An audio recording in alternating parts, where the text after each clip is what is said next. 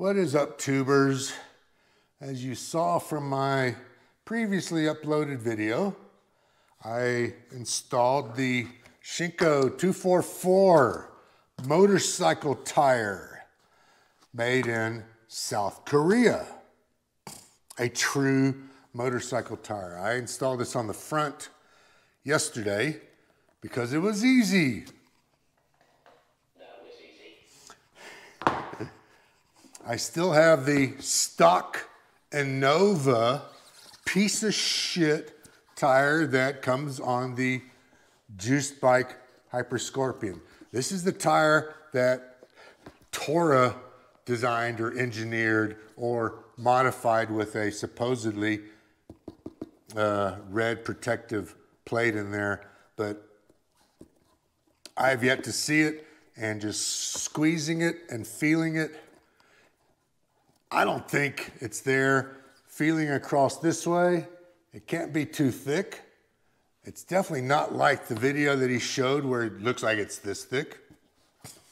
But what I'm gonna do here is, I'm gonna explain to you why these are so much safer. And these, although they're advertised at 4 inches, are only usable at about 2 inches. So basically, this heavy ass bike is on a 2-inch wide tire.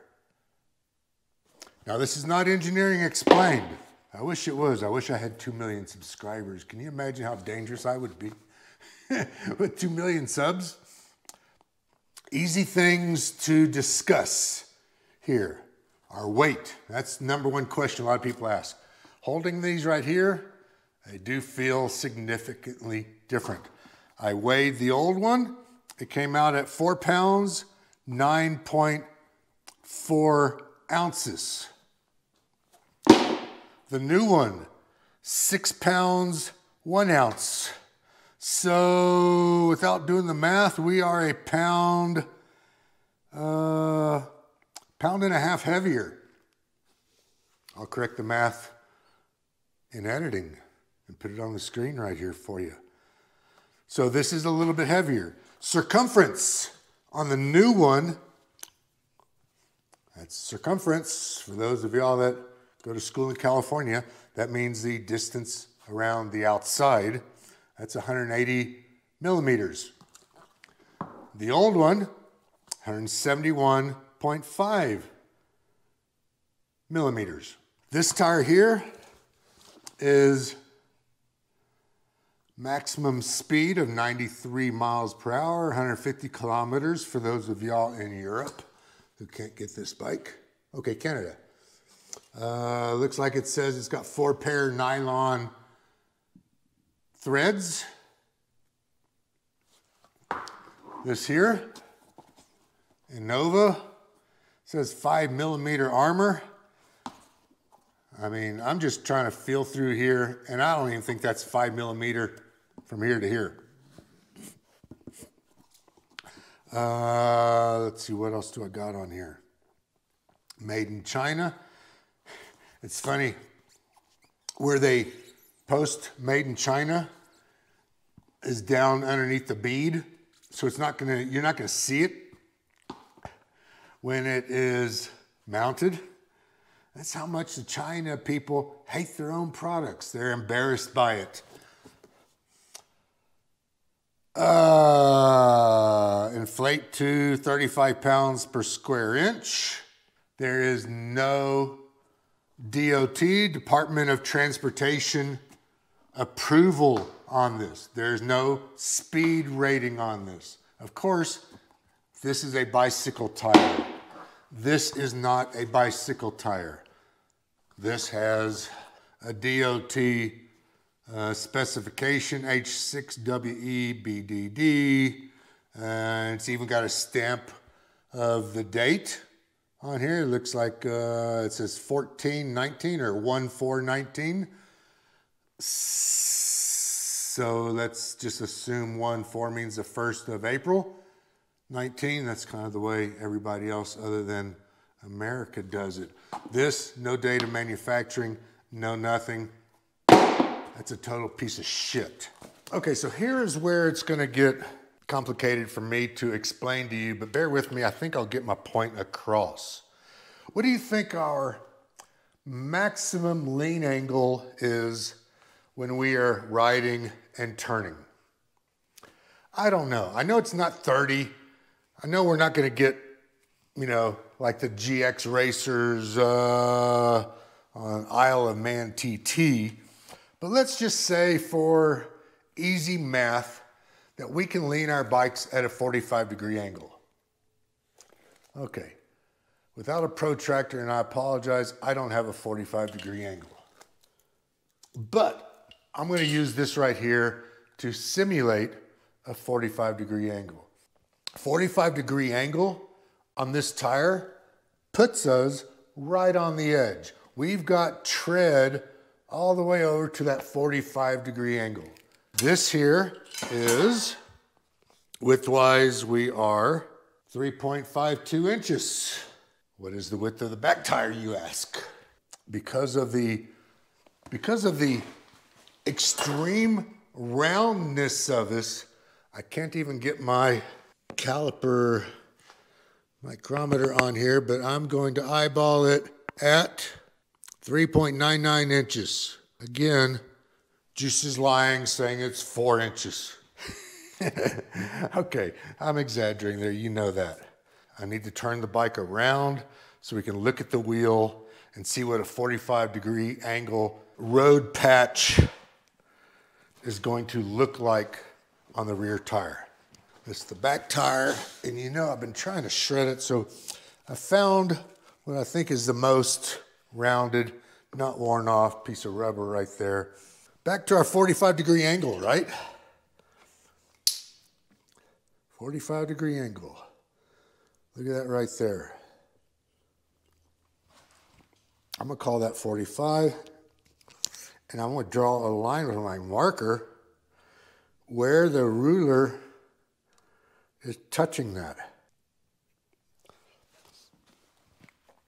If you transfer that mark equally to the other side, right there, 1 inch off of both edges, because for you to reach the extreme edge of that rubber there, look at that angle. What is that? I mean, leaning over, that'd have to be like 75 degrees. We have a 2-inch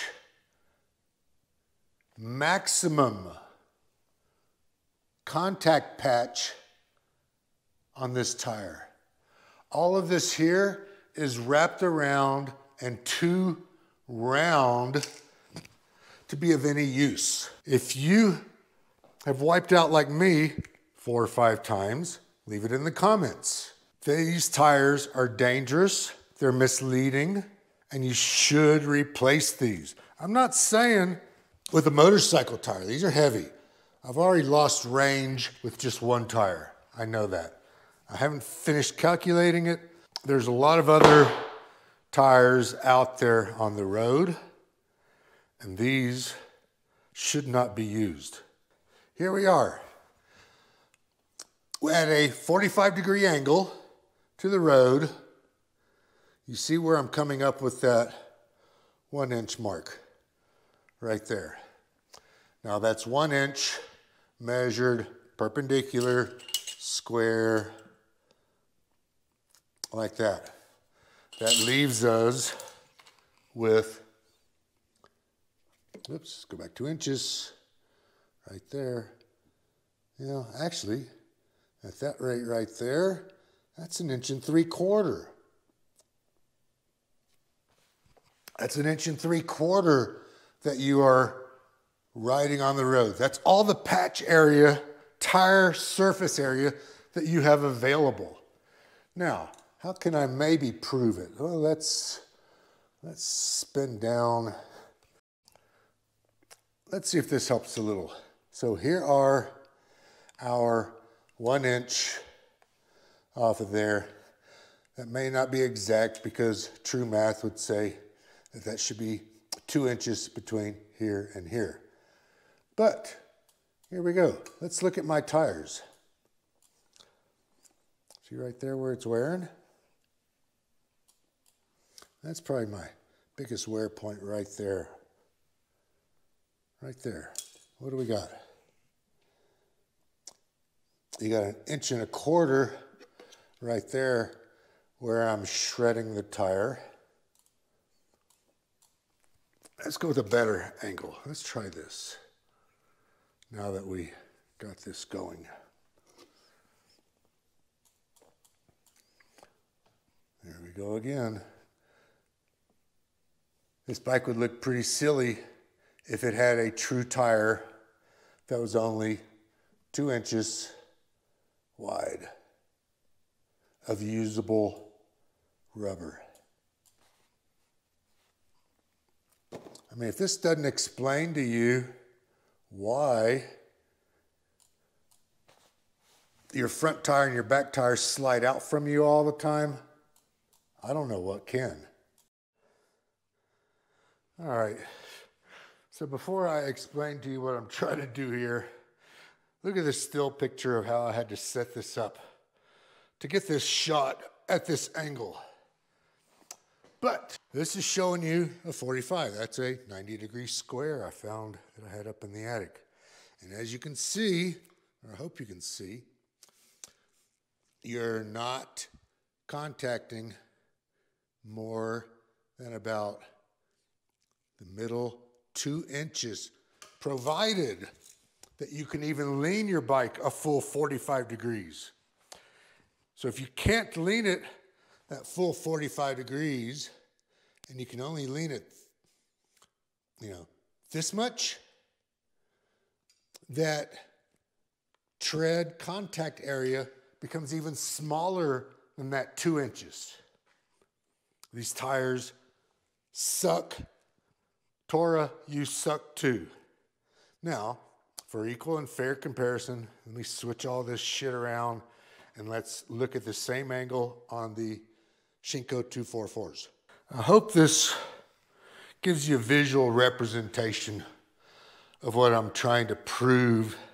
Okay, before we go on any further, I want you to see how I got my camera set up and all, just for a fair and equal comparison of the Innova piece of shit versus the Shinko real motorcycle tires.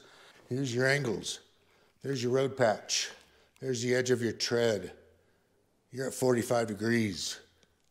If you can lean your bike 45 degrees, you're using the full 3.5 inches of this because of the tread design. I'm not engineering explained. This is Fjester fussing. I hope this explains to you the dangerousness, is that a proper word? Of the Innova stock tires that come on the HyperScorpion, and why you should find new tires immediately before you kill yourself. Thumbs up, and I'll see you.